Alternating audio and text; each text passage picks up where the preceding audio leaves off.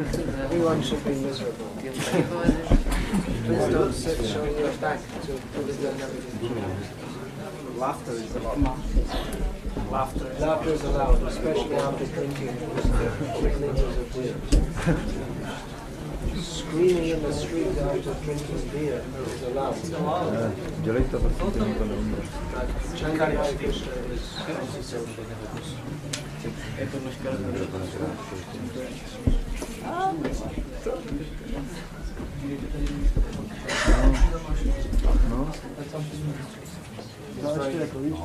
Nice garden, wild flowers. If you have to buy, then you have to spend like 20 euros or something. It's so expensive. Now with all these stupid things they're doing, they'll grow the vegetables and the flowers only in Holland and Belgium for all of Europe, and then export them all over Europe. No flavor, no flavor. Okay. All right, Hare. Is the verse written up on the board?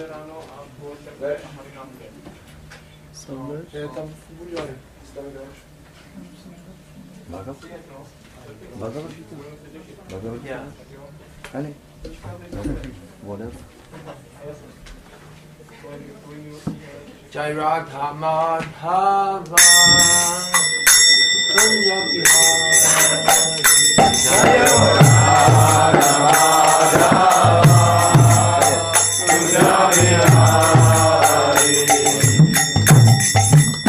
Radha Madhava Kunja Vihari Jai Radha Madhava Kunja Vihari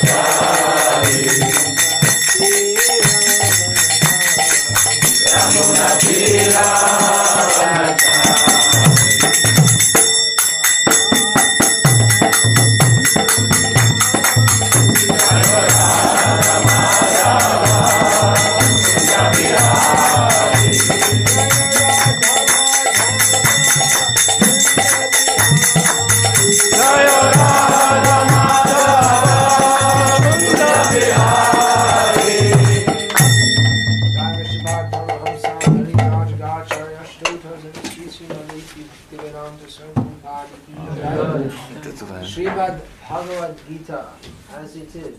Ki Jai. Gaur Preman. Hari Bol. Hari Bol. Rama Shubhadaya Krishna Krishna.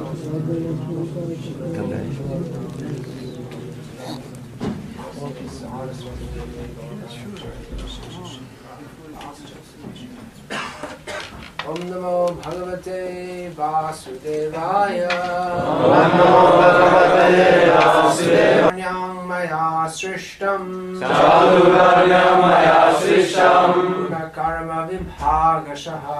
Guna Karma Vibhagashaha. Tasya Kartaram Apimam. Tasya Kartaram Apimam. Vidhyakartaram Avyayam. Vidhyakartaram Avyayam. No. Chant. Few people can chant with us. Chaturvarnyam Maya Srishtam. Podle 3 kvalit hmotné přírody a práce, která je s nimi spojena, jsem vytvořil 4 třídy lidské společnosti. A měl bys vědět, že ačkoliv jsem tvůrcem tohoto systému, přesto jakožto neměnný nic nekonám. Význam. Pán je stvořitelem všeho, vše se z něho rodí, vše je jím udržováno a po zániku v něm vše spočívá. Je tedy stvořitelem 4 společenských tříd, počínaje třídou inteligentních lidí, kteří jsou díky svému postavení na úrovni kvality dobra odborně nazýváni bráhmanové. Následuje třída státosprávců, kterým se říká kšatriové, kteří jsou ovlivněni kvalitou vášní. Obchodníci vajšové jsou ovlivňováni směsí kvalit vášně a nevědomosti a dělníci šudravé jsou pod vlivem kvality nevědomosti. Přestože pán Krišna stvořil tyto 4 třídy sám, žádné z nich nepatří, jelikož není jednou z podmíněných duší, jejichž jedna část tvoří lidskou společnost. Ta se podobá jakékoliv jiné zvířecí společnosti, ale pro pozvednutí člověka nad úroveň zvířat pán stvořil výše uvedené třídy, umožňující systematicky rozvíjet vědomí Krišny. Sklon člověka k jisté práci je předurčen kvalitami přírody, kterých nabyl. Příznaky odpovídající různým kvalitám hmotné přírody jsou popisovány v 18. kapitole této knihy. Každý, kdo si je vědom Krišny, však stojí ještě výše než samotní bráhmanové. Ačkoliv se u bráhmanů vzhledem k jejich vlastnostem očekává, že budou znát Brahman, nejvyšší absolutní pravdu, většina z nich pána Krišnu poznává pouze v jeho projevu neosobního Brahmanu. Ten, kdo však překoná omezené znalosti Brahmany a dospěje k poznání nejvyšší osobnosti božství Sri Krišny, se stane osobou vědomou si Krišny, neboli Vajšnavou. Vědomí Krišny zahrnuje poznání Krišnových nejrůznějších úplných expanzí, Rámy, Nrsimhy, Varáhy a tak dále.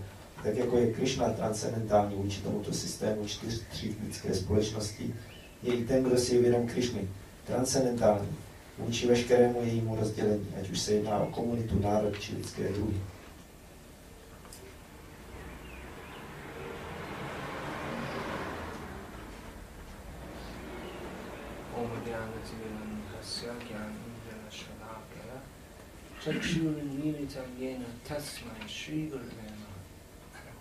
Vandeham Shri Guru Shri Guru Navaishnavamscha Shri Rupam Sagrajatam Sahatam Tam Sajivam Sadvaitam Sagadvitam Purajana Sahitam Krishna Chaitanya Devam Shri Radha Krishna Padam Sahadanarita Shri Krishna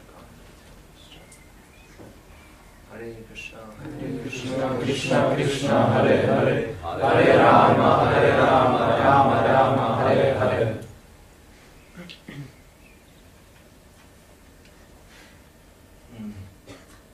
Lord Sri Krishna teaches us in Bhagavad Gita how to come to the ultimate perfection of life.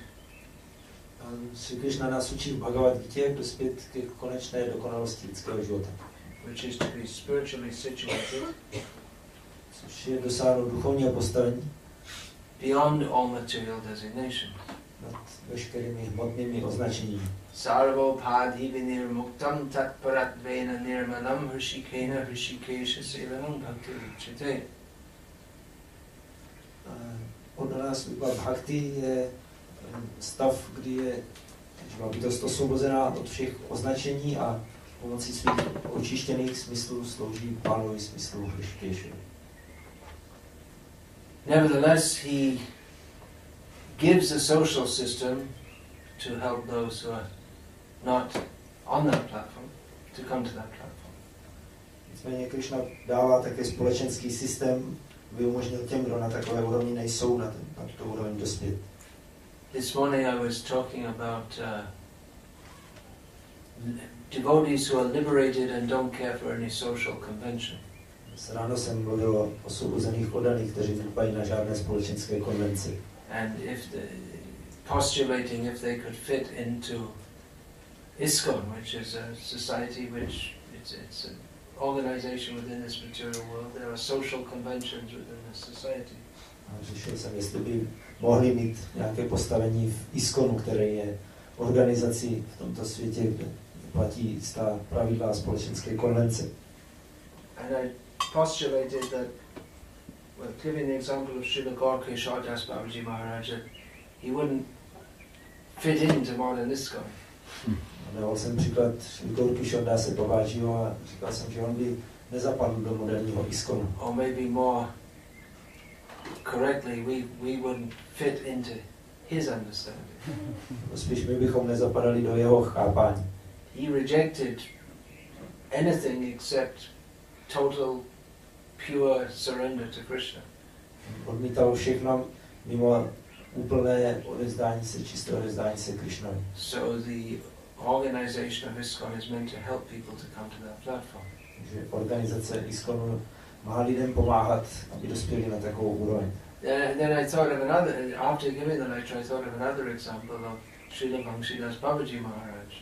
No a po přednášce jsem ještě přemýšlel o dalším příkladu Srila Bhakti Dase Babaji Maharaj. Who was actually living at the time when Bhaktisiddhanta Saraswati Thakur had organized the Gaudiya Math. Který žil v době, kdy Bhaktisiddhanta Saraswati Thakur už organizoval Gaudiya Math. And the headquarters of the Gaudiya Math was the Sri Chaitanya Math in Mayapur. Základnou Gaudiya Mathu byl Sri Chaitanya Math v Mayapuru. And Srila Bhakti Das Babaji Maharaj was living just across the river in Navadvip. Srila Bhakti Das Babaji Maharaj žil na druhém břehu řeky v Navadvipu. But Bhaktisiddhanta Saraswati Thakur never invited you come and stay with us. Bhaktisiddhanta Saraswati Thakur nikdy nezval, pojď tady bydlet s námi. Because the mode of bhajan of Bhakti Das Babaji Maharaj was too unconventional for the organization of the Gaudiya Math. Takže nálada bhajanu Bhakti Das Babaji Maharaj byla příliš nekonvenční pro organizaci Gaudiya Mathu. And he would, from Mayapur, Bhaktisiddhanta Saraswati Thakur would sometimes arrange that devotees would go to bring things for Babaji, some offering for him, some firewood or some fruit to offer his deities, something like that, vegetables. Bhaktisiddhanta Saraswati Maharaj někdy organizoval, že jo, žáci nosili Babajimu Maharajovi nějaké dříví na oheň nebo ovoce, zeleninu. But Babaji Maharaj, in his typical unconventional style, would even though the devotees were coming very humbly and respectfully, he would chastise them sometimes for no apparent reason. Babaji Maharaj ve svém obvyklém nekonvenčním stylu ty oddané někdy káral a vyháněli, když přicházeli velice s pokornou náladou zem. So seeing this and seeing Babaji Maharaj's unconventional style of worship, or his unconventional style of everything, sometimes devotees in their minds had doubts or became somewhat offensive. A když oddaní viděli nekonvenční styl uctívání a vůbec bhajanu, který Maharaj měl, tak někdy měli pochybnosti v mysli a začali mít sklony k přestupkům. So eventually Bhaktisiddhanta Saraswati Thakur said, well, you don't go to see him because you don't. The reason being that they were not fit to recognize him. Tak nakonec Bhaktisiddhanta Maharaj řekl, okay, say that. Nechoďte za ním, protože nebyli způsobili rozeznat jeho kvality. Or maybe to put that in a better way, that their understanding or their mode of worship was different. Jako řečeno, jejich nálada uctívání byla jiná. So a social organization is required within this world. Společenská organizace je zapotřebí v tomto světě. The social organization is there in the spiritual world. A je společenská organizace i v duchovním světě. In the spiritual world, the social organization is based on service to Krishna. V duchovním světě se společenská organizace zakládá na službě Krishnovi. And in the spiritual world, the social organization is based on some kind of cooperation. A v duchovním světě se společenská organizace zakládá na nějaké spolupráci. Either the cooperation is there either by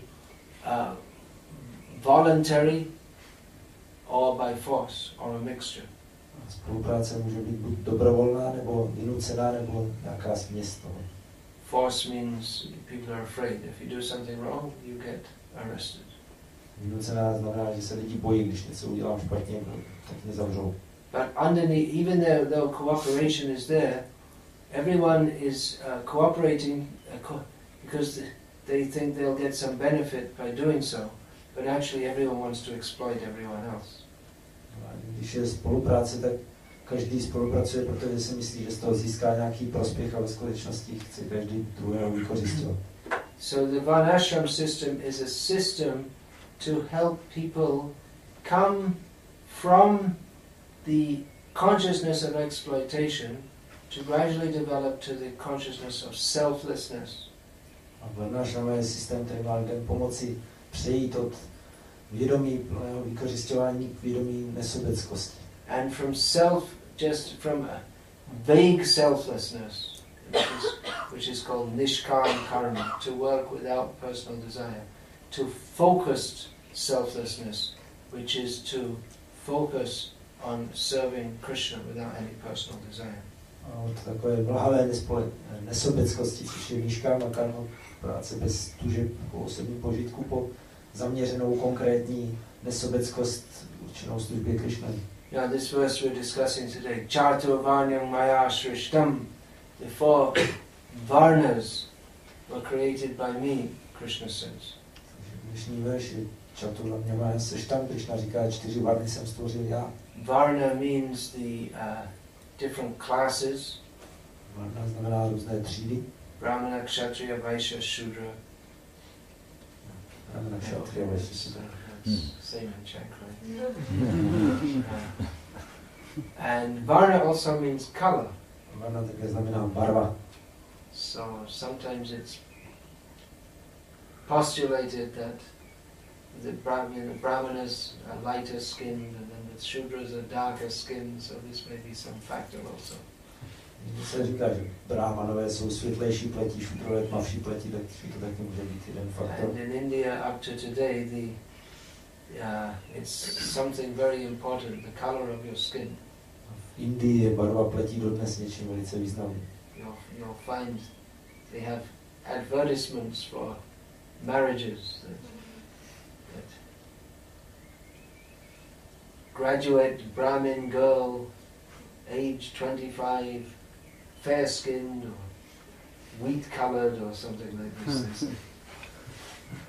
Že jsou takové inzeráty, jako nabídka k sňatku, tady vystudovaná dívka s vysokou školou brahmanského původu, světlé pleti. Wheat color, the color of wheat. Mocha. Barva, moučná barva.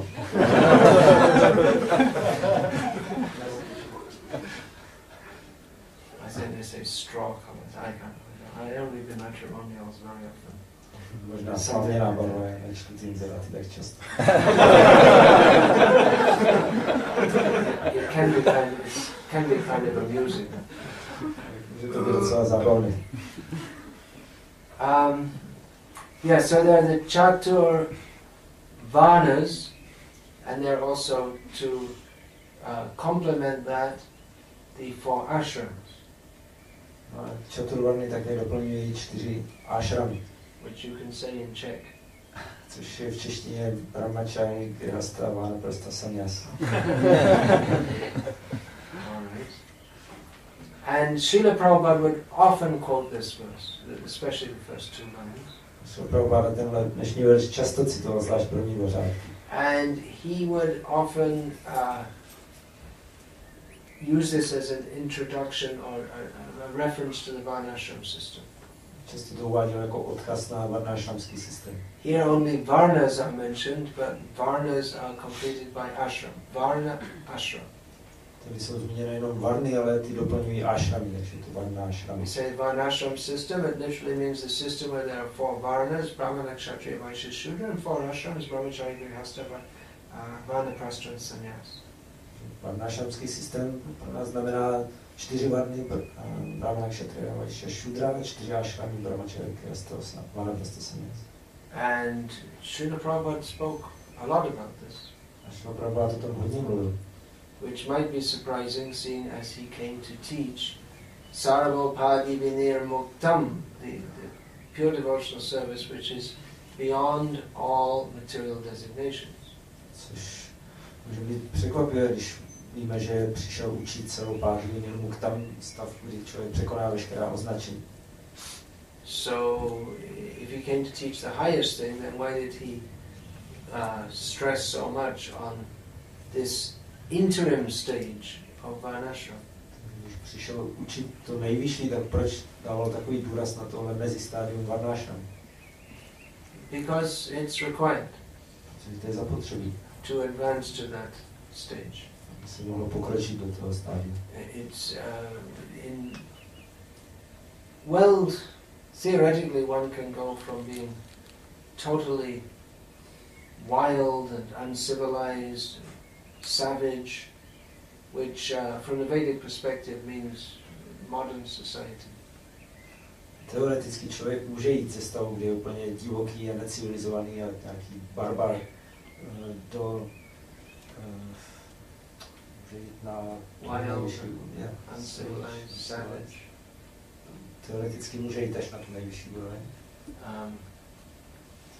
Although modern society is well organized and intelligently organized, it's based on sinful principles. Že to je, jak se vidí moderní společnost z vědecké perspektivy, takže když je dobře organizovaná, tak je necivilizovaná.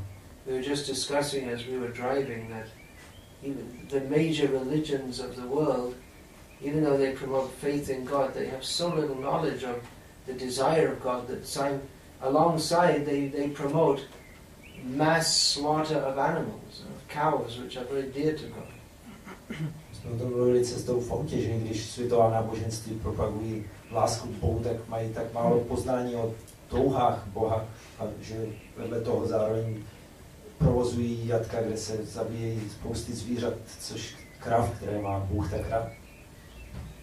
So Srila Prabhupada proposed to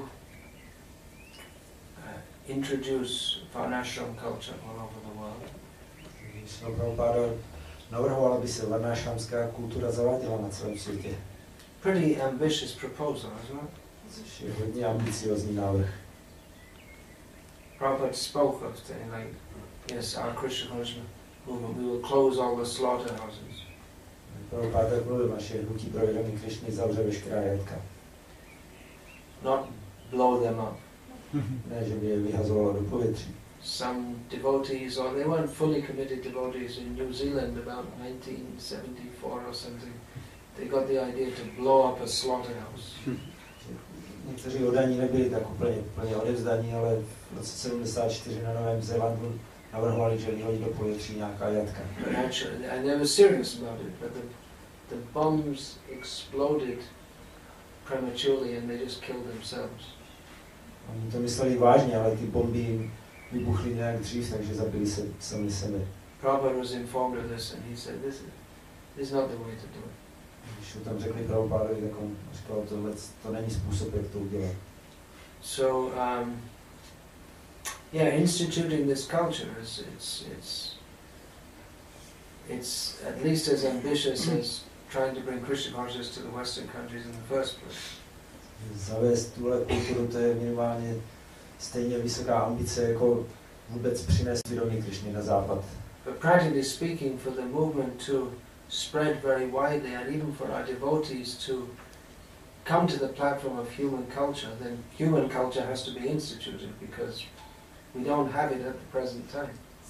Z praktického pohledu, aby se tohle hnutí mohlo do široka rozšířit a abychom mohli dojít na úroveň lidské civilizace, tak se to musí zavést, protože nemáme v současné době lidskou úroveň lidské civilizace. Just a day in the life of a normal person is enough to, just what people think is normal is just enough to send them to hell for thousands of years.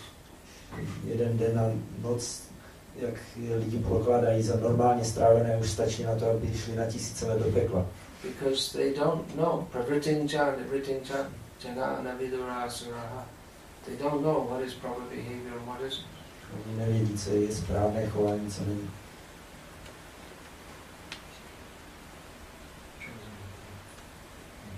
Okay.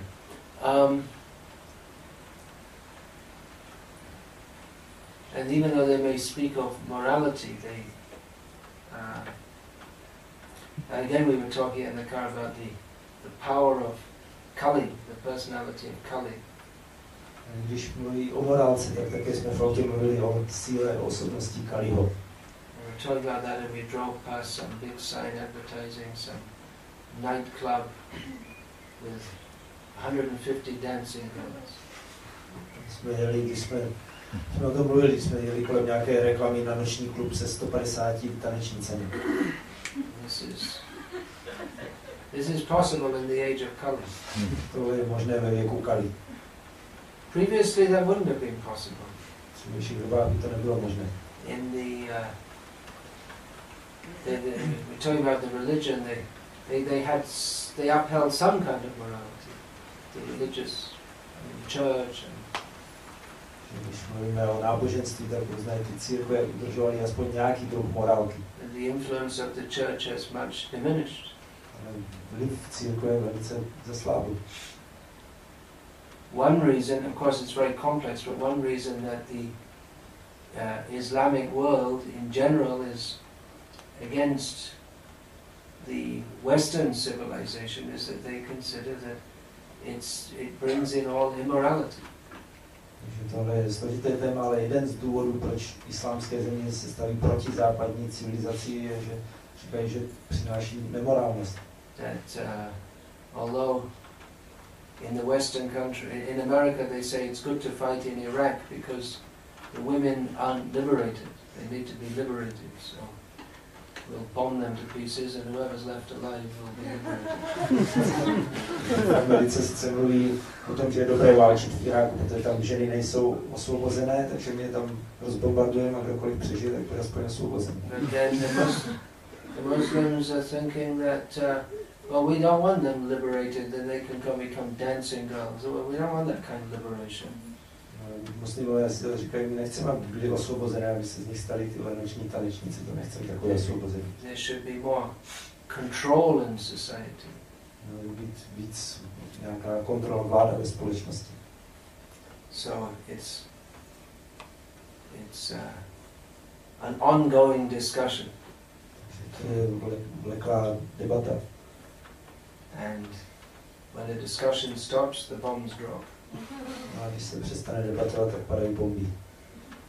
Even within our ISKCON society, there are persons who are more inclined toward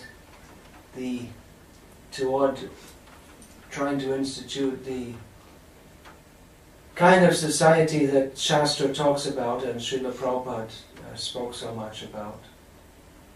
V naší společnosti ISKCONu jsou osoby, které chtějí zavádět takovou společnost, o které se píše v šástrách, o které mluví hodně Srila Prabhupada. In which there's a lot of control actually.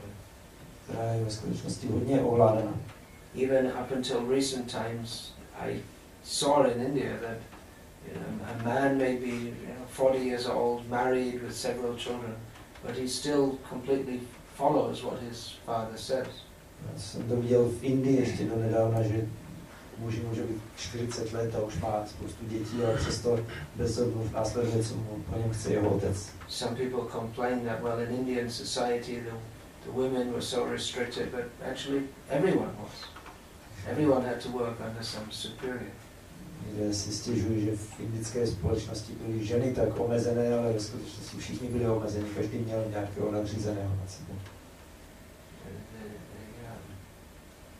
In the modern society, everyone has so much freedom moderní společnosti má každý velkou svobodu. But they don't. More and more freedom means less and less family ties. Více svobody znamená méně rodinných pol. And the freedom to become a dancing girl or to go and watch dancing girls, what kind of freedom is that? That's degrading to society and to the purpose of human life. Ale mít tuhle svobodu stát se tou noční tanečnicí nebo mít svobodu se jít dívat na ty tanečnice, tak to úplně degraduje společnost. I was saying in ISKCON that even within ISKCON there are some who say, well, listen, we can't do that. Let's be practical. Let's go along to a large extent with the modern society. Vlastně, jak jsem mluvil o ISKCONu, tak jsou tady osoby, které říkají, to není praktické chtít takovou společnost, pojďme radši víc jako ta širší společnost. And it's noted that Srila Prabhupada to some extent did that. Říká se, nebo je zaznamenáno, že do určité míry Srila Prabhupada to dělal. Of course, many things that almost everything that Srila Prabhupada did was completely shocking to normal human beings of the Western world. Mnoho věcí, nebo skoro všechno, co Prabhupada dělal, bylo úplně šokující pro normální osoby v západním světě. But he made some social adjustments. Ale udělal nějaké společenské ústupky. Considering that the social condition in the West is very different, seeing that women were interested to be Krishna conscious, as well as men, then he made some arrangement for them to stay in ashrams, although there was no such thing in traditional Indian society. S ohledem na situaci v západním světě, a když viděl, že dívky mají stejný zájem o vědomí Krišny jako chlapci, tak zařídili pro ně ashramy, ačkoliv v Indii něco takového je neslychaná věc. So that's an example of Srila Prabhupada's it's one example of his great liberality and his desire to spread Krishna consciousness by all means.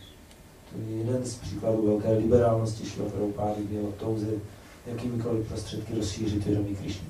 Although, seeing the problems inherent in the modern way of life and the modern way of thinking, he, from maybe the early 1970s, or 1973 onward, he spoke a lot about varnasrama and the need to institute it, to regulate behavior among our devotees and among the society at large.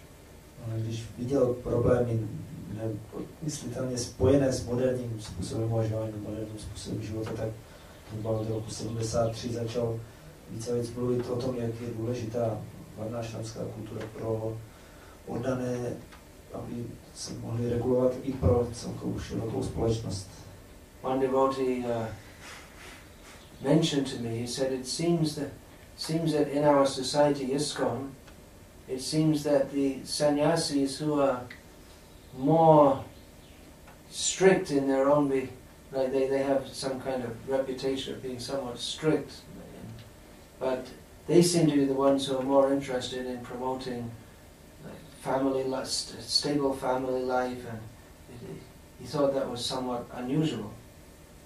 Oddaný mi nedávno říkal v našem ISKCONu někteří sannyasi, kteří mají pověst velice striktních sannyasích, že často podporují právě stabilní rodinný život a takové věci, což vypadá hodně neobvykle. You might think that they're going to all the householders and telling them this is all nonsense, give up your family immediately. Já si mohli myslet, že spíš budou chodit k hospodářům a říkat jim, tohle to jsou nesmysly, okamžitě opuste svoji rodinu. But actually, this devotee was saying, it seems that those who are promoting or encouraging brahmachari life, they're also encouraging responsible grihastha life. Oddaný mi říkal, vypadá to, že ti, kdo podporují život v brahmacharích, tak zároveň podporují zodpovědný rodinný život. But there is no contradiction therein. Ale v tom není žádný rozpor. The point is that everyone in whatever status of life they may be in, should try to make progress toward the ultimate goal of pure love of Krishna. Protože ať je člověk v jakémkoliv životním postavení, tak by se měl snažit o pokrok ke konečnému cíli, což je láska ke Krishna. What is a suitable social position for one may not be for another. Co je vhodným společenským postavením pro jednoho, nemusí být vhodné pro druhého. But the point is, whichever ashram one may be in, one should be responsible. Jde o to, že ať je člověk v jakémkoliv ashramu, měl by být zodpovědný. Human life is meant to live a responsible life. Lidský život je určený k tomu být zodpovědný. Understanding the point that human life is meant for God realization. S tím pochopením, že lidský život je určený pro realizaci Boha. Labdva sudurlavamidam bahusambhavante manusham artadam anityam apihatir turnam yatedana patedana mrityayavam nishrayasaya vishayakalu sarvatasyat. We have attained this human birth after many, many births. To lidského života jsme dosáhli pro mnoha jiných životech. One who is sober, having attained this human birth, considers very carefully. Kdo je rozvážný po té, co dospěl do lidského života, tak velice pečlivě zvažuje. That this human birth, although temporary, is very valuable. Že i když je ten lidský život dočasný, je velmi cenný. Because it gives us the opportunity to inquire into and attain the absolute truth. To nám dává příležitost dotahovat se absolutní pravdu a tak dosáhnout. Therefore, considering that we all have to die very soon, one should, before dying, make a solution to the problem of death so that one does not have to die again. Když uvážíme, že velice brzy budeme muset zemřít, tak předtím, než zemřeme, bychom měli najít řešení pro to, abychom nemuseli umírat znovu. And one should not be fascinated by sense gratification. Bychom být fascinováni smyslovým požitkem. Understanding that that is available in all species of life. Pochopením, že to je dostupné ve všech druzích života. But self-realization is available in only in the human form. Ale seberealizace je dostupná jenom v lidské formě života.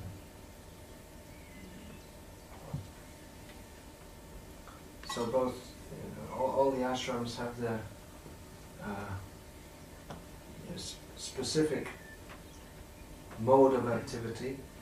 Brahmachari doesn't live like a grihasta. There are certain intrinsic differences. Všechny ashramy mají svoje odlišné nálady svých činností, jako brahmachari má zřejmě odlišné činnosti než grihasta. The point is, everyone should be responsible. Jde o to, že všichni by měli být zodpovědní. And act according to the principles of the ashram, the varna and the ashram as given in Shastra. A jednat podle zásad varny a ashramu, jak jsou uvedené v Shastra. The brahmachari in the modern age doesn't dress in the manner that is described by Narad Muni that we find in the 7th canto of Bhagavatam. Brahmachari se v moderní době neobléká tak, jak to popisuje Narada Muni v 7. zpěvu Bhagavatam. But the essence of brahmachari life, that he's a student, inquisitive to study Shastra. Podstata života brahmachari, že je to student, který se zvídavě dotazuje na Shastru. That acharan dasavan nichaha, he behaves in a very like a slave, practically you could translate this. Dasavan means like a slave. A chová se prakticky jako otrok. Nicha. Behaves like a slave. Practically. Chová se prakticky jako otrok. Renounced. Odříkají. Not making plans for sense gratification. Dělá si plány na smyslový požitek. And grihasta, some license for sense gratification. A grihasta má povolený nějaký smyslový požitek. License means that also responsible. To povolení znamená, že to musí být taky zodpovědné. The essence is not on sense gratification, the essence is on responsibility. Ta důraz není na smyslovém požitku, ale the emphasis is on responsibility. Důraz je na zodpovědnost. So, sannyasi also should be strict, otherwise what's the meaning? Sannyasi taky musí být striktní, jinak jaký to má význam. Why take sannyas if you want to be a sense enjoyer? It doesn't make any sense. Proč přijímat sannyas, když si chcete užívat smyslu? To nedává smysl. But sannyasi takes the role of being the spiritual leader of society. Sannyasi přijímá úlohu duchovního vůdce společnosti. Although Vaishnav, by being a Vaishnav, by worshipping Lord Vishnu, he's aiming at that sarvopadi vinir muktam, and therefore intrinsically there's no difference between, on the spiritual level there's no difference between a Vaishnav of whether they're brahmachari, sannyasi or whatever. Když Vaishnava chce být oddaným Vishnua a zbaveným veškerých označení, takže v podstatě není z duchovního pohledu rozdíl mezi brahmachari, sannyasi nebo cokoliv. At the time of death it's not seen whether one's a brahmachari or a sannyasi or whatever. V čase smrti se na to nehledí, jestli je člověk brahmachari, sannyasi. We've seen how much one has sincerely served Krishna. Hledí se na to, jak hodně upřímně sloužil Krishnovi.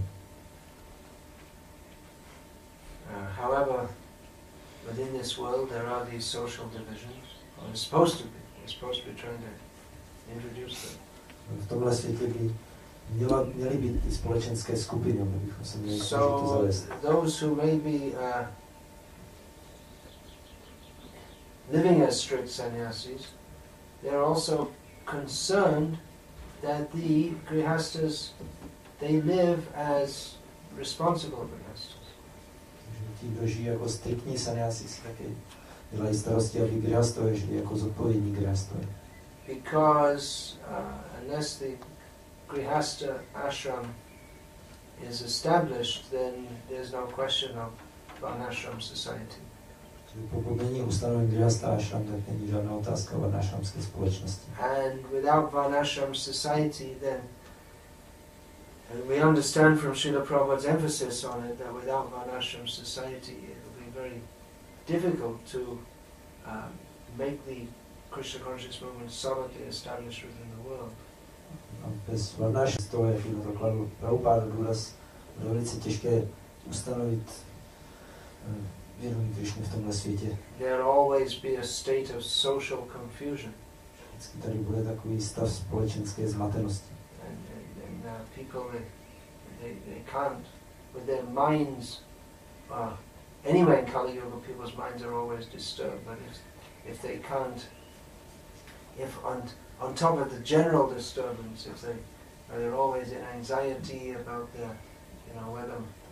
whether my wife's going to leave me or my husband's going to leave me or the children are going to beat me up, then it becomes more difficult to be Krishna conscious. V Kaliuze už tak mají všichni rozrušenou mysl, ale když navíc ještě k téhle všeobecné rozrušenosti si budou dělat lidi starosti, neuteče mě manželka nebo manžel, nestlučou mě děti, tak potom to bude ještě těžší.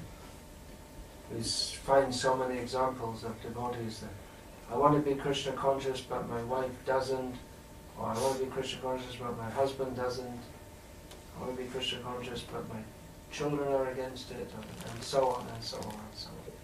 No, takových příkladů mezi oddanými, jako já si chci být vědomý Krishně, ale manželka nechce, nebo manžel nechce, nebo děti jsou proti tomu a tak dále. So it is a great challenge to establish just normal, what should be considered normal, sane social relationships in Vaishnava society. Takže to je velká výzva už jenom ustanovit to, co by měly být normální, zdravé vztahy ve vaishnavské společnosti. That it's such a challenge just goes to show how much we're conditioned by the abnormal, insane society. Takže to je taková výzva, jenom ukazuje, jak jsme podmíněni tou nenormální, šílenou společností. Where we consider it normal and it's considered acceptable in human society to have huge advertisements for prostitution, actually, 150 dancing girls. What is it? It's an open advertisement for prostitution. Se ve společnosti považuje za normální takhle mít otevřenou propagaci a reklamu v podstatě prostituce, 150 tanečnic. So in Kali Yuga, the principal symptom is what? Co je základním symptomem Kali Yugy? Prayanal payusha sabha kalavasmin yuge janaha mandasu mandamatiyo mandabhagyahi upadrutaha. Upadruta means? Disturbed. Disturbed. Can you translate the whole verse? I'm really putting you on the spot here, huh? Yeah. Okay, so in Kali Yuga people prayanal payusha sabha. Mají krátký život. Yeah, people have short lives. Kalavasmin yuge janaha. Manda, that could be translated in many ways. Lazy, Prabhupada translates it here as lazy. Dá přeložit mnoha způsoby, Prabhupada to překládá jako líní. Sumanda mati, which means rascal intelligence. Sumanda mati znamená daremnou inteligenci. Manda bhagya. Manda bhagya jsou nešťastní. And he, and certainly, Prabhupada here, this he could be used to emphasize all of them, but Prabhupada takes it that it's emphasizing the upadruta, and especially the mind is always disturbed. No a he je obzvláště, což zdůrazňuje všechno, ale Prabhupada to tady píše jako, že to zdůrazňuje, že zvláště jsou pořád rozrušení. So this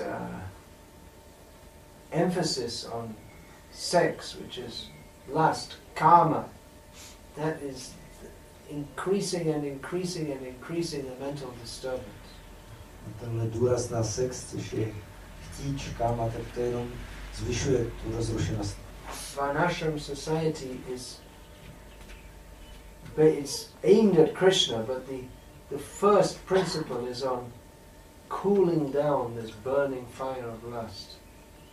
Varnashramská společnost je zaměřená na Krišnu, ale prvním principem je schladit oheň chtíče.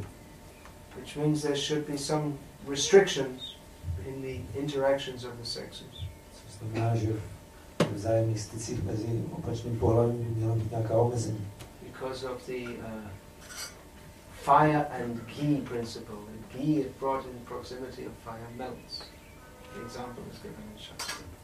Šastry uvádějí tenhle příklad ghee a ohně.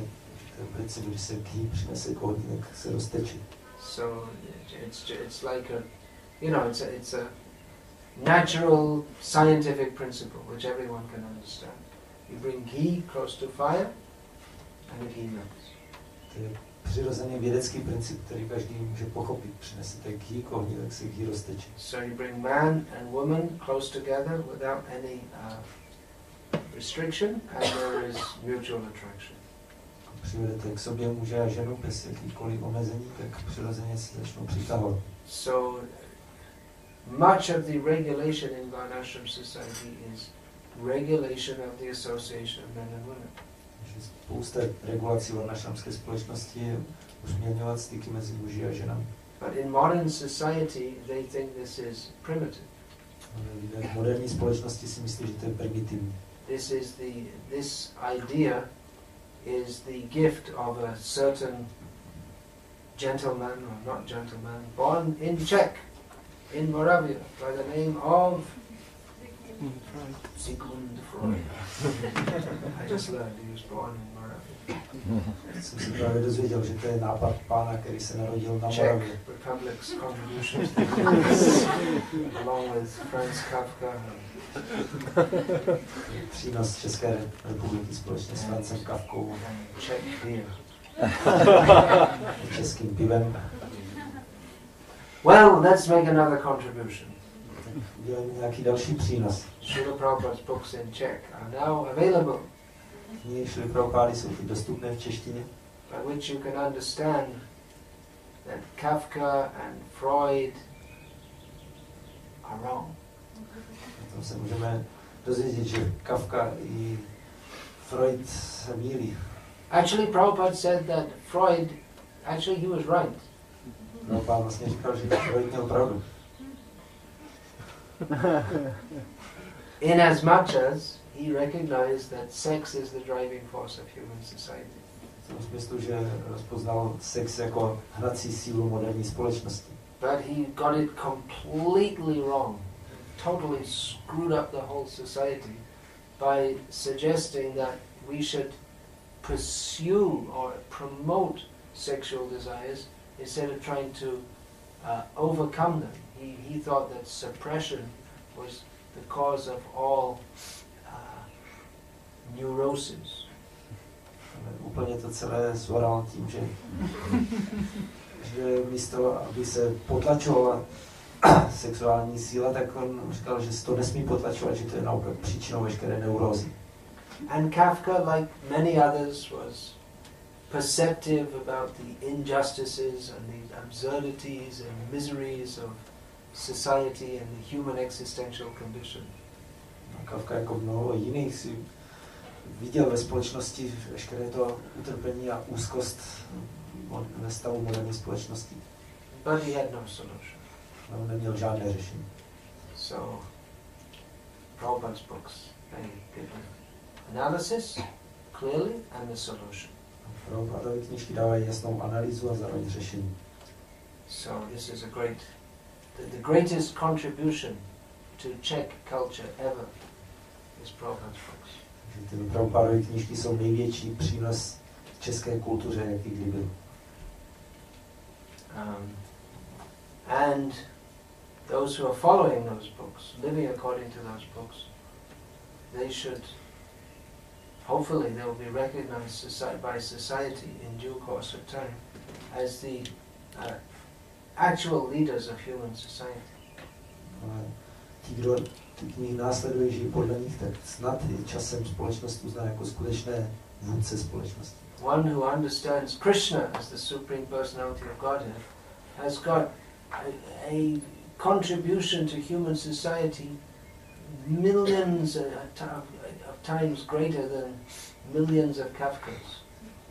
Ten, kdo chápe Krishnu jako nejvyšší osobnost božství, tak dává milionkrát větší přínos společnosti než milion Kafků a Freudů. Not millions of times, unlimited, because it's in a different dimension altogether. Ne milionkrát, ale nekonečněkrát, protože to je úplně jiná dimenze. But we need to demonstrate this also, that these teachings are not just theoretical. Musíme to taky ukázat, že tohle učení není jen teoretické. Therefore, Srila Prabhupada was so much interested in establishing this varnasrama system as a practical system by which we can live in this world with Krishna in the center and become self-realized. Proto měl Srila Prabhupada takový zájem na zavedení varnashramského systému, abychom ukázali, jak prakticky žít v tomhle světě a přitom mít Krishnu ve středu a dosáhnout seberealizace. And sannyasis, they're interested in this. They're interested in this because it's Prabhupada's mission. It's the mission of Chaitanya Mahaprabhu. Sannyasi mají o to zájem, protože to Prabhupada mise a mise Chaitanya Mahaprabhu. So a sannyasi who himself is vowed that his no more entanglement in family life, he is encouraging, yes, be good husband, be a good husband and father, be a good wife and mother. Sannyasi, který sám slíbil, že se nebude zaplétat do rodinného života, tak podporuje, ano, buď dobrým manželem, dobrým otcem, buď dobrou matkou, manželkou. That for you, in your situation, for you to look after your children and raise them in Krishna consciousness, that is your devotional service. Tvé postavení, starat se o děti a vychovávat je, to je tvoje oddaná služba. Not that you stop chanting Hare Krishna. Že přestaneš zpívat Hare Krishna. But that raising children in Krishna consciousness is well, Srila Prabhupada said that for one of his disciples, lady who just had a baby, previously she was doing deity worship, Prabhupada said, now for you no more deity worship, now baby worship. Prabhupada řekl jedné své žákyni, která měla mimino, a předtím uctívala božstva, tak říkal, teď už nebudeš uctívat božstva, budeš uctívat to mimino. Because to raise children in Krishna consciousness, that means to perpetuate and establish the Krishna conscious mood in human society. Vychovávat děti ve vědomí Krishny znamená ustanovovat vědomí Krishny ve společnosti. And that children have come means that they're sent. We should think that this child is sent. We have to, it's sent by Krishna, so we have to look after.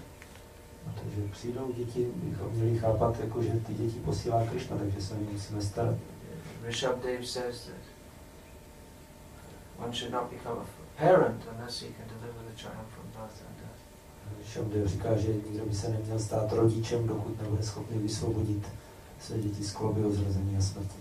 So grihastas, well, everyone has a difficult time, but for grihastas in Krishna conscious, especially, it's very difficult without this support of varnashram society. Každý to má těžké, ale grihastové zvlášť, pokud nemají podporu varnashramské společnosti. They may be trying to follow the Vaishnava culture as best they can, but it's very difficult considering the economic necessities and the social pressures.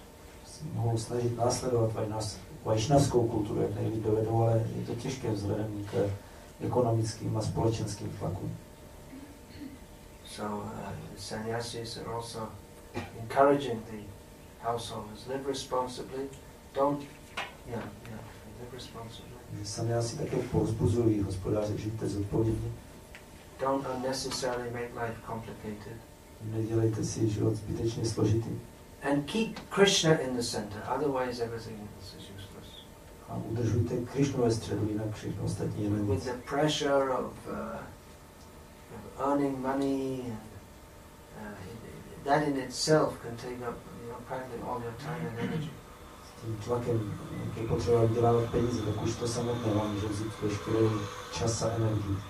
But it's required that we have association, that we chant regularly, that we keep very clearly Krishna in the center of our lives. Je potřeba, abychom měli společnost, abychom pravidelně zpívali, abychom udržovali Krishnu ve středu svého života. Of course, Srila Prabhupada wanted to establish these varnashram rural communities. Srila Prabhupada chtěl zakládat varnashramské venkovské komunity, so that householders don't have to become entangled in just working. Se hospodáři nemuseli tak zapletat, že budou jen pracovat. But they can live simply and save time for engaging in the activities of Krishna consciousness. Aby mohli žít jednoduše a šetřit si čas na to, věnovat si čas na vědomí Krishny. Principally hearing and chanting about Krishna. V první řadě naslouchání, zpívání o Krishnovi. So there are some thoughts on that topic. To je několik myšlenek na tohle téma. No doubt you've heard all of this before. Určitě jste tohle už předtím slyšeli. And despite noble attempts, we're still quite a long way from establishing an ideal varnashram community. A přes všechny ušlechtilé pokusy jsme daleko od toho ideálu ustanovení varnashramské komunity. That attempt has to be there. Ta snaha tady musí být. Srila Prabhupada emphasized this so much. Prabhupada to tolik zdůrazňoval. So, Hare Krishna. Any comments, questions? Komentáře, otázky.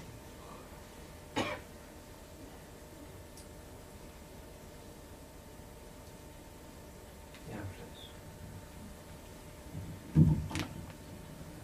Jsem četl Prabhupády Bhagavatamu verši Tančaritamrity, že tam je napsáno, že by oddaný jako muž a žena, že by měli být spojeny na základě jako služby Kršnovi a že by měli ve středu mít jako prostředníka Kršnu. A jak se to jako prakticky jak se to děje, ne?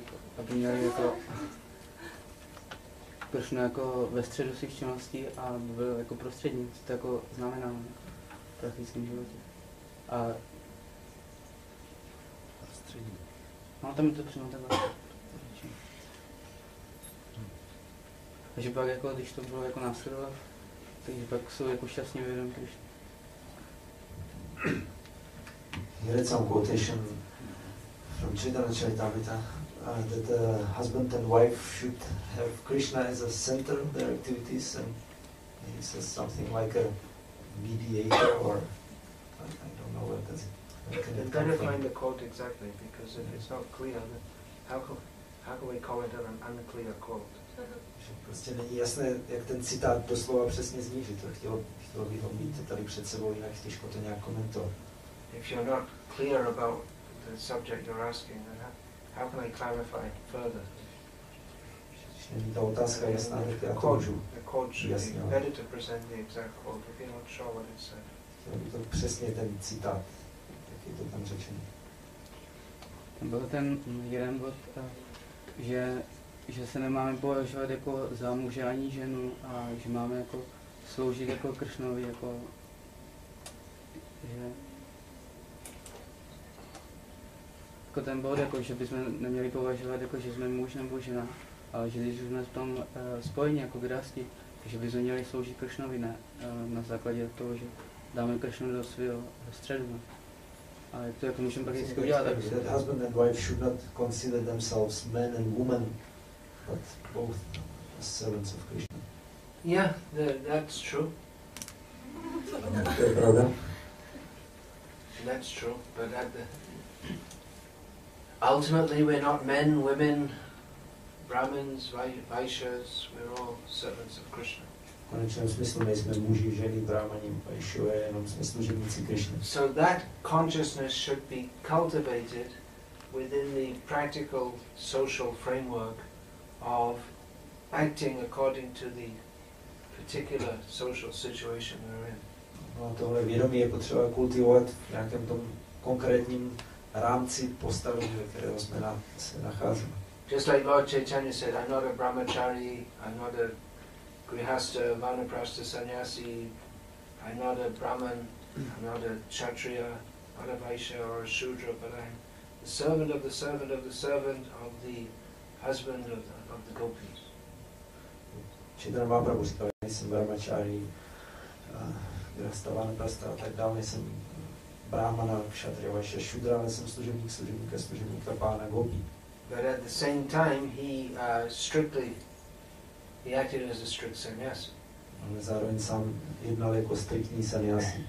When he heard the beautiful singing of Gita Govinda, he ran to embrace the singer, thinking it's being so nicely sung. Když slyšel nádherný zpěv Gita Govindy, tak utíkal, že obejme toho, kdo zpívá, že jsem se zpíval krásně. Gita Govinda is a song glorifying Krishna. Gita Govinda je píseň objevující Krishna. But then his servant, who was also named Govinda, came running after Chaitanya Mahaprabhu. A jeho služebník, který se jmenuje taky Govinda, tak utíkal za Chaitanya Mahaprabhu. And shouted out that it's a woman singer. A křičel, no to zpívá zpěvačka. And when Chaitanya Mahaprabhu heard the word woman, he stopped running.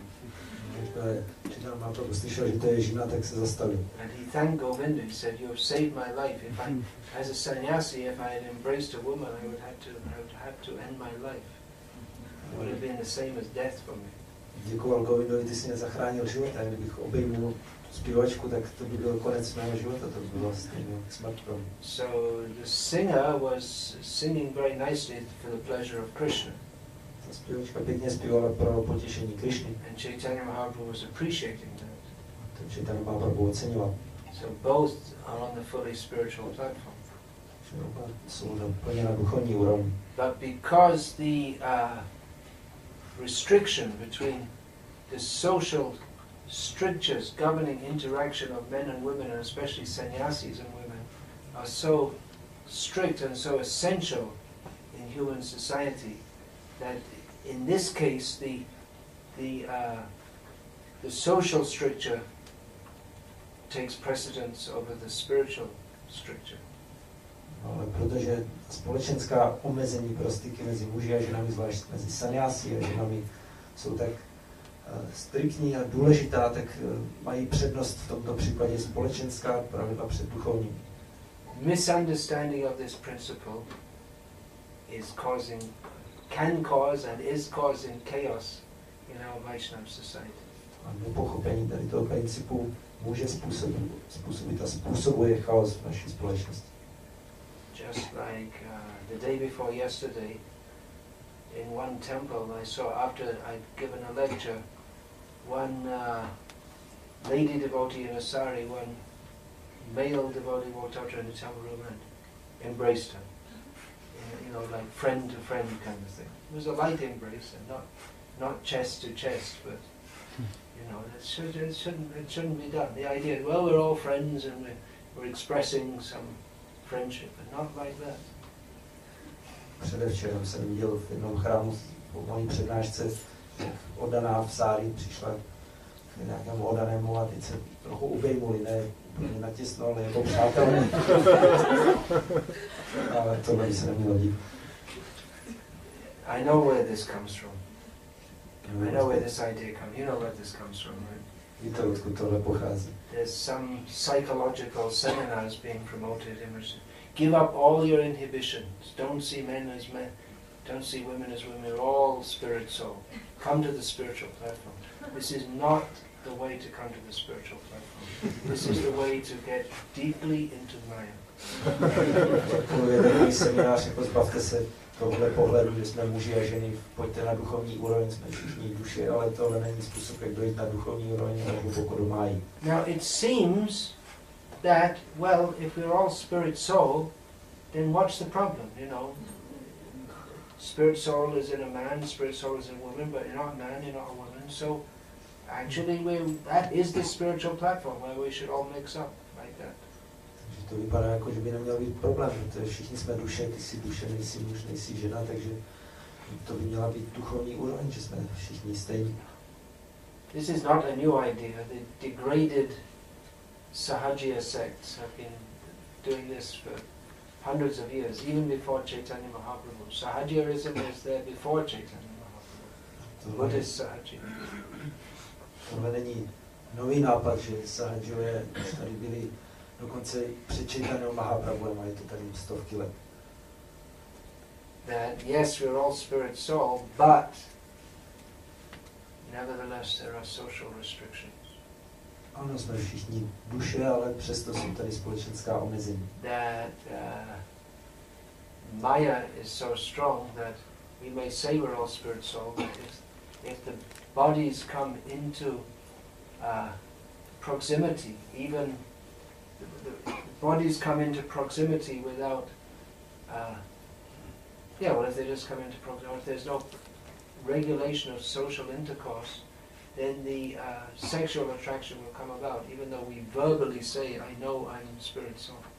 Když můžeme slovně říkat, já vím, že jsem duše, ale když těla přijdou spolu do blízkosti, tak z toho vznikne nějaká přitažlivost. And even if a man and a woman, or even if spirit souls within the body of a certain man or a certain woman, even if they're both fully liberated, still they won't interact very freely, otherwise those who are not liberated will imitate that. Dokonce i duše, které jsou plně osvobozené v těle muže, v těle ženy, tak nebudou se spolu stýkat úplně volně, protože jinak by to ti, kdo nejsou osvobození, napodobovali. Therefore Chaitanya Mahaprabhu thanked Govinda that you saved me from the great transgression of embracing a woman. Proto Chaitanya Mahaprabhu děkoval Govindu, že mě zachránil od toho velkého přestupku, že bych obejmul ženu. If he had done that, then he would have been severely blamed by all of society. Kdyby to býval udělal, tak by ho těžce hanila celá společnost. Because sannyas, as Chaitanya Mahaprabhu said, sannyasira alpa chidra sarva loke gai. If there's a little mistake, sannyasi is supposed to act ideally. If there's a little mistake in his behavior, everyone will broadcast it. Chaitanya Mahaprabhu říkal, pokud sannyasi se má chovat ideálně, pokud je v jeho chování malá chyba, tak celá společnost toto bude mluvit. And the people of wrong intentions would have taken advantage of that. Lidé se špatnými úmysly toho budou zneužívat. To justify their own bad behavior. Jak si ospravedlnili vlastní špatné chování.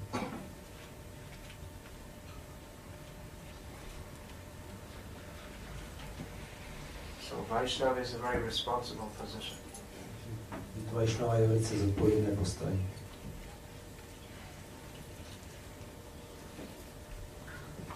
It should be ideal behavior.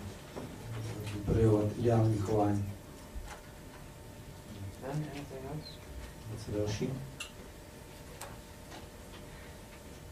Já jsem se chtěl zeptat, já jsem slyšel, že prý rozdávání knížek, že není ta nejvyšší služba jako to co Češi šlo Prabhupádu nejvíce. Že ve skutečnosti šlo Prabhupád říkal, že ho nejvíce těší, když vyvineme lásku Bohu. Tak jenom si to mohla může něco říct. He's heard that the book distribution is not a service which pleases Srila Prabhupada the most. Prabhupada said the most pleased he is if we develop love of God. Well, that's true, but you're kind of phrasing it in a way that makes it sound like book distribution is something displeasing to Srila Prabhupada, which is really a misunderstanding. To je to pravda, ale v téhle formulaci to zní, jako kdyby rozdávání knížek Prabhupádu jako byl opak, než těšilo. Že to... No, the fact is that the book distribution is very pleasing to Srila Prabhupada. To je fakt, že rozdávání knih Prabhupádu velice těší. But that we should keep it in perspective, that the ultimate goal is not to become like a vending machine, but to develop love of Krishna. Vending machine is like, you put the money into the cigarette packet and the Coca-Cola can comes out. So we're not just distributing books, but we have to develop love of Krishna. Takže to Prabhupádu těší, ale perspektiva by měla být, že není ideál, abychom se stali automatem na vydávání knížek, ale abychom vyvinuli lásku ke Krišnu. So we shouldn't take it, well, yeah, book distribution, Prabhupada is not interested, and it's not true at all. That's a complete misrepresentation. To je špatný výklad, kdybychom říkali, rozdávání knížek to Prabhupádu vůbec nezajímá. It is very pleasing to Srila Prabhupada. To velice těší Prabhupádu. As he said on so many occasions. Což řekl při mnoha příležitostech. But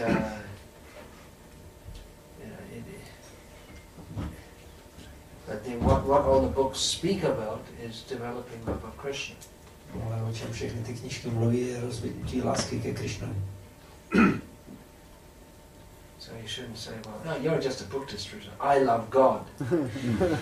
I'm better than you. Jste měli říkat, ty jenom rozdáváš knížky, ale já miluju Boha, takže jsem lepší než ty. Love of God means service.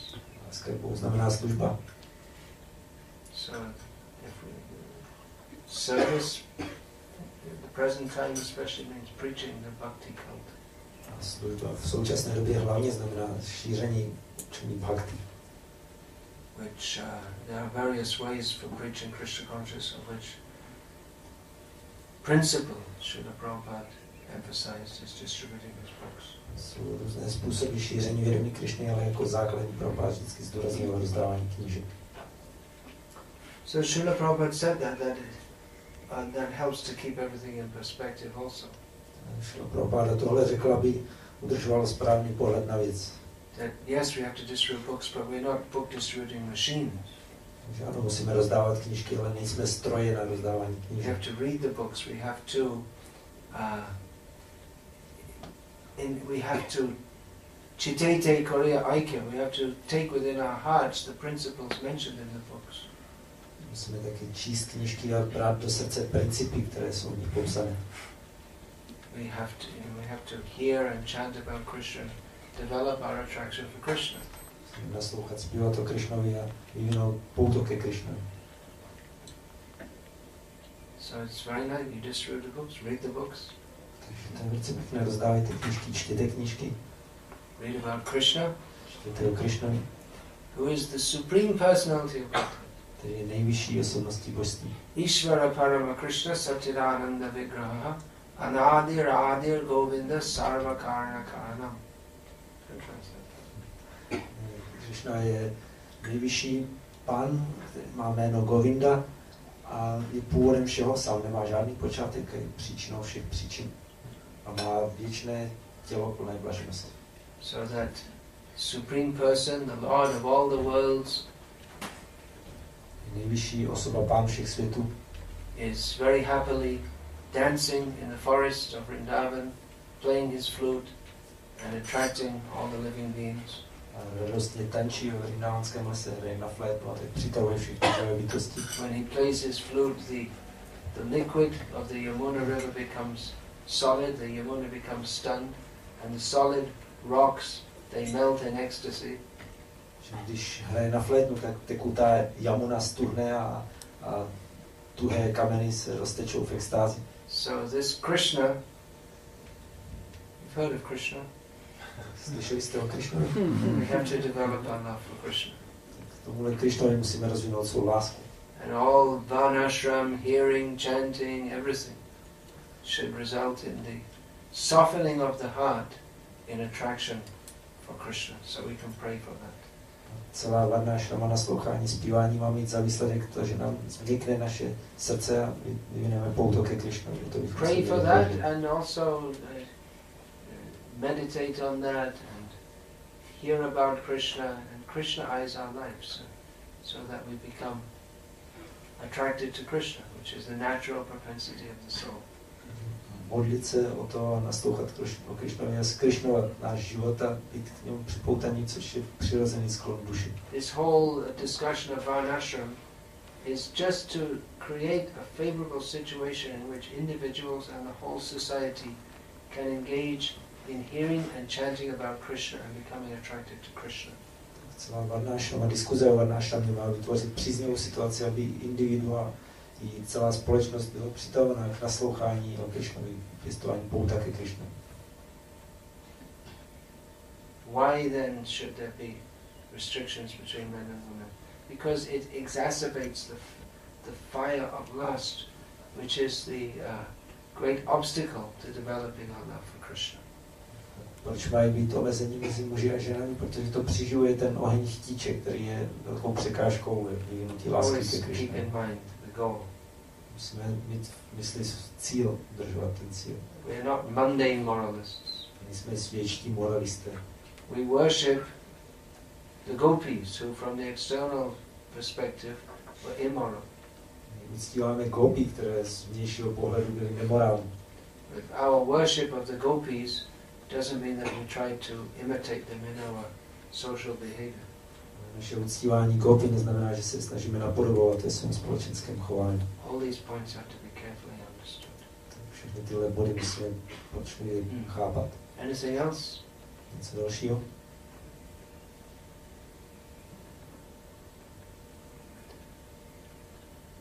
All right, then let's chant Hare Krishna and be happy.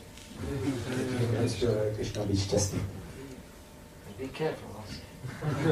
Taky buďte obezřetní. To be happy on the platform of Krishna consciousness. Jste byli šťastní na úrovni vědomí Krishny. And not mix that up and confuse that with the false happiness that is offered by Maya.